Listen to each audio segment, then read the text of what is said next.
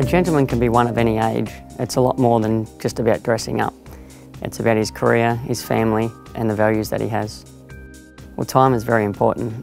As a gentleman, you should always be punctual, but in my job, every millisecond counts, so I need to be on time every time.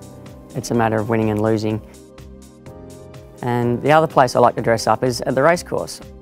Everyone the opportunity to maybe put a bow tie on, not necessarily with a tux or a three-piece suit. You can wear it with just a nice shirt, a casual pair of pants and a nice jacket. I think that that would look very smart. Here in Hong Kong, I can feel that we're in a new era, a new generation, and the young guys coming through these days are very smart, and they're starting to bring a little bit of fashion to the races. They're going to look smart, they're going to feel smart. Orient to watch Sha Tin Trophy, Gentlemen's Bow Tie Race Day. See you at Sha Tin Racecourse.